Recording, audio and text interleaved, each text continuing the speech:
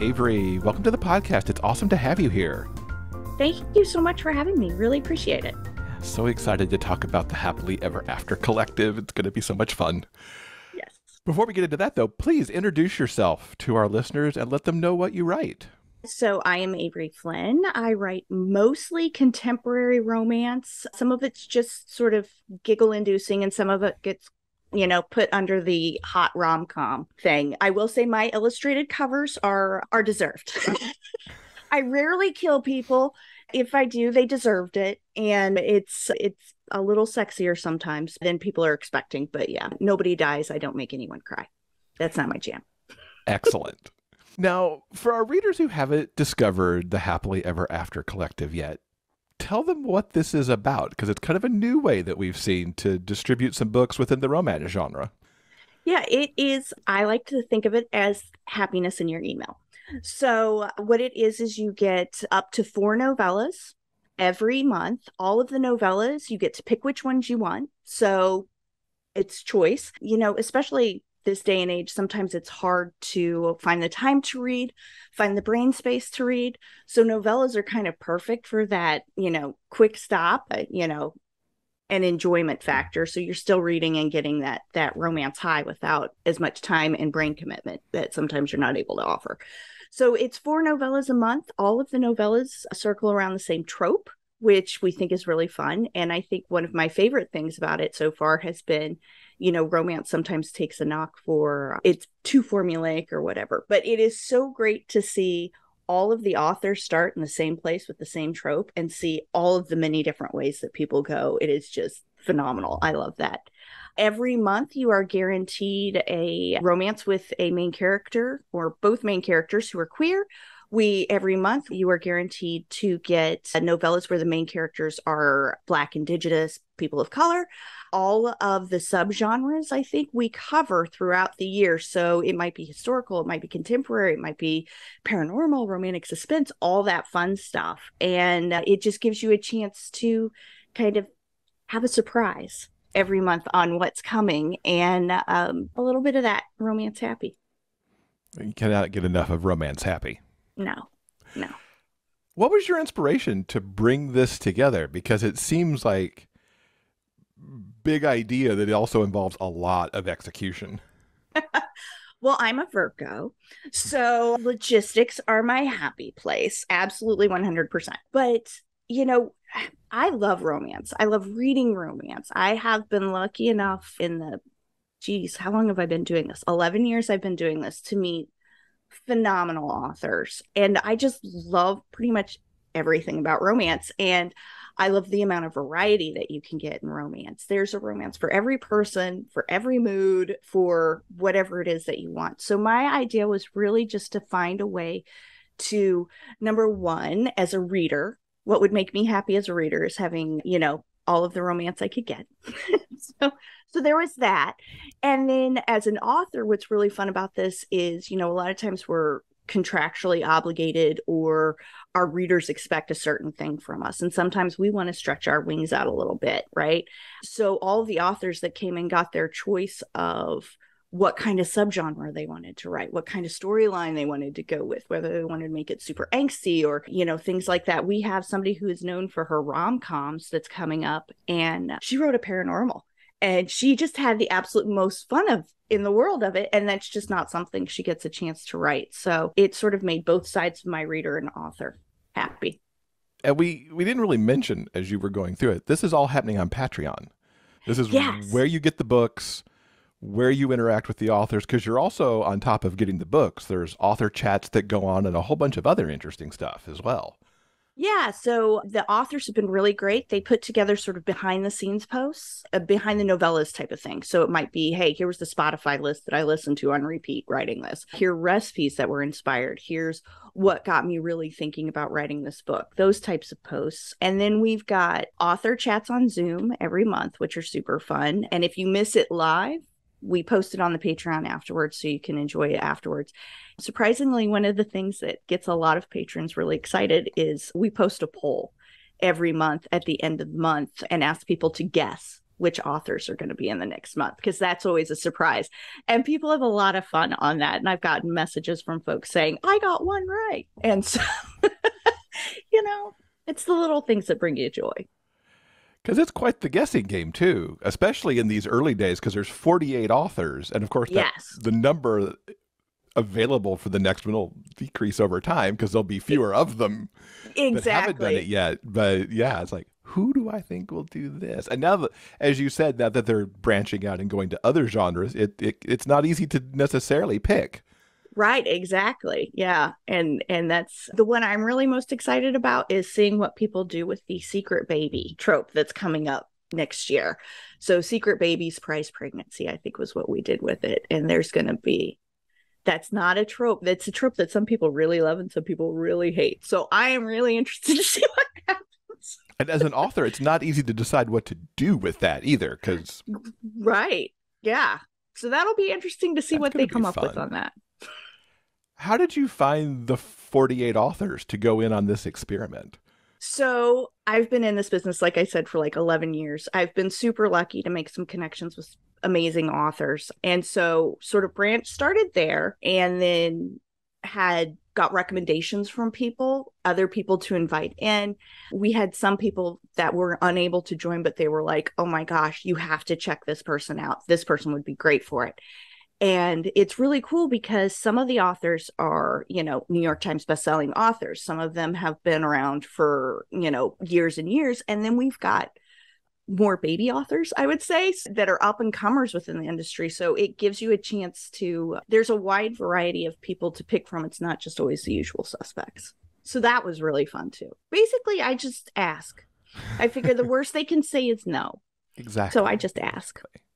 And I love that there are authors in there that people will find who are new to them and who are baby authors, like Ray and Gray from the August set of books.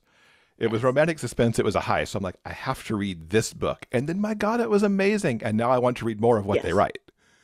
Yes, they are amazing. And yes, that's pretty much all I can say. Yeah, and that's the thing, is it's just, that high you get when you discover somebody that you haven't read before, and you're like, it's really joyful to click with somebody's books, and then to fall down that rabbit hole, like you said, to go through that backlist and then you come up like a month later gasping, but you're so happy. Yeah, they've got a whole series that I need to go off and add to my TBR and then make the time to read it. Of course, it's really good. Yes.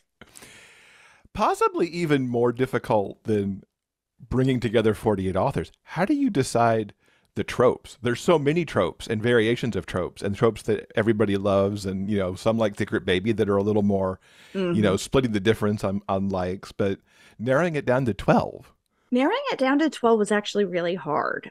So what I tried to do was just sort of look, because this was our pilot program, right? We had no idea if anybody would even enjoy this or like this. I had no idea when I was setting it up if any of the authors would even say yes. So what I did was I kind of looked through a lot of the chatter within authors in the reading community and seeing what kind of books people really kind of reacted to, or, what tropes people were like, oh my God, that's my favorite one. So like, for example, Just One Bed. Just One Bed is such a huge, reader high. And as an author, I love writing Just One Bed. So, that's sort of how we picked, was just looking at some of the more popular ones. Nice. I can't wait to see what else comes this year. It's a good time. That's all I can tell you, is it's a good time.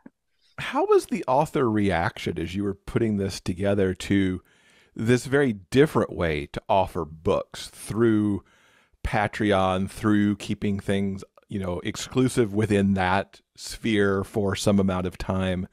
It's very new, and sometimes, new kind of scares people a little bit. Well, I probably gave them more information than they ever wanted when I put the pitch out. Again, Virgo. So, listing all of the different, what would happen, how we would pick stories, how readers would choose stories. I had, some great talks with people who were unable to participate, who gave me really great feedback on saying, hey, this is, you might look at being able to do this as well. And I was like, oh, I hadn't thought about that. So let's snag that idea and scoot that in. So it was really great, the amount of feedback that came back. People had questions and they asked. I'm honestly kind of in awe because not only are people trusting this thing that is a little bit different, I'm sure somebody else has done this at some point in time. I just couldn't find anything. If they had, it probably would have made it easier to set up. But, I'm really in awe and super thankful that people trusted me, not just with their books, and that this would be a pretty seamless and easy process for the authors, but also their money. That's a big trust, yes. So I'm thankful. Good people. It's relatively early days. You launched in August, a soft launch in July. We're talking towards the end of September. But how's the subscriber reaction been so far to this method? It, to me, kind of makes me think of like book boxes to a degree, because you subscribe to something and get something. Or because of my age, back in the day where it's like, you're in this book club and here's your selections for the month and you can check one or, whatever. That's also kind of what it harkens back to a little bit for me. Yeah, absolutely. It is sort of like a digital book box, really, where you get to pick all the goodies. The readers, we've got, I want to say, just north of 250 patrons right now, which is amazing because, again, from a reader perspective, it's something new and weird. And how is this going to work? We deliver the novellas through Prolific Works. I wish there was a way to do it through Patreon so we could keep everything on that platform. I have yet to figure out how to do that. And unfortunately, Patreon hasn't either. So if anybody knows a workaround, let me know. But so people have reacted really well to it. Folks have enjoyed the stories. We're getting a lot of folks who are watching the Zoom chats afterwards, who are submitting questions. That's the other part that's fun, is people are sending in questions for the Zoom chat with the authors. And so I think the level of interaction has been really good. And the stories are kind of a pain because you've got to sideload them. But beyond that, the reaction has been really good from readers. And at least the sideload from Prolific Works is not terrible. Probably most people have done it because of a newsletter promo or something else that's gone on out in the community that they already are familiar with that platform, which might actually be easier than having to make them learn Patreon from that angle. That is a really good point. Yes, that is really true. But you know what? And the other thing is what's been great about the readers as well is they have reached out when they've had questions. And so I'm like, oh, that explanation totally made sense in my head, but it obviously didn't make sense to everybody outside of my head. So, they've been great about, giving a heads up on, hey, this is a little confusing, or, we would love it if you could add this. A good example is we had somebody join and they sent out a message and said, our top tier was 4 novellas a month. And they were like, I really want to catch up on the ones that I missed. So we responded to that by adding another tier that's 5 novellas. So you can still keep up with the 4 novellas that are new, and yet at the same point in time, catch up on the ones that you've missed. So that's really fun too. That's good to know, because I was going to ask how people can catch up if they're, subscribing after they hear this and want to get something in the backlist. Yeah.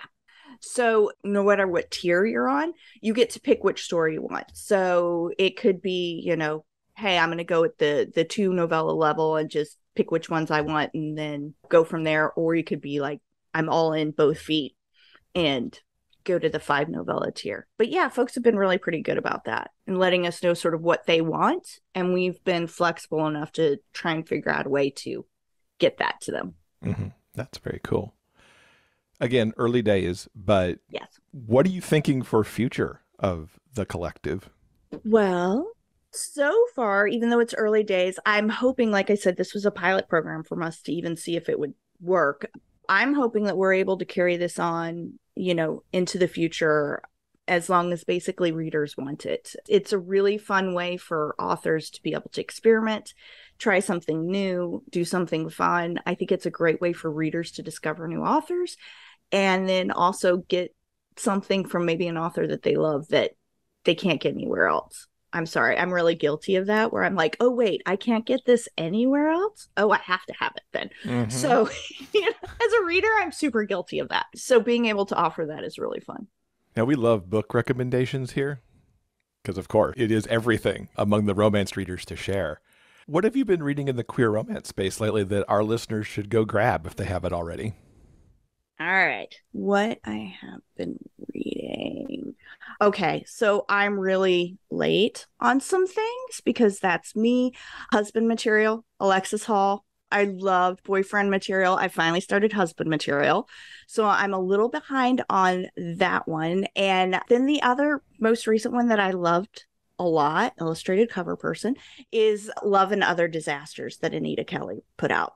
I really enjoyed that. And I would read the phone book if Annabelle Albert wrote it. So I love her. Yeah. That's a really, really easy one for me. And then some of the historical queer romances I really enjoy from Cat Sebastian have also been really amazing. And yes, Rand Gray's Werewolf series is really, really fun. So I highly recommend that too. That's the one that's on my TBR now. Since I talked to them, it's like, oh, okay, I'm gonna have to read that. Thanks for putting that into my TBR. Absolutely, yeah, it's worth it. And move that up. It was super fun. Up. Yeah, the pacing is really good, and the characterization is great, and I don't know. I just love it. This is why I don't write reviews, because it would literally just be like, I loved it, squee, right? You'd think I'd never written a word in my life. Sometimes people it's who hard. write reviews are amazing. I can't do it. Yeah, hats off to them. And how can everybody keep up with not only the collective, but also you as an author? Well, you can find the Happily Ever After Collective on Patreon. We also have a newsletter. We've got the website is thehappilyeveraftercollective.com, and you can sign up for the newsletter and just sort of check it out. We send it out once a month when the new novellas come out, so you can sort of take a peek and see if there's anything there that would interest you. So those are the best places. Happily Ever After Collective is also on social media on different spots, so you can follow it that way. I'm basically everywhere, I think, at Avery Flynn or Avery Flynn author. My favorite places are Twitter and TikTok. So I am one of those. I'm just not an Instagram person, and Facebook is the devil. So yeah. Avery, thank you so much for spending some time with us and telling us all about the HEA Collective. Thank you so much for having me, and thank you all of those out there who are patrons. We really appreciate it.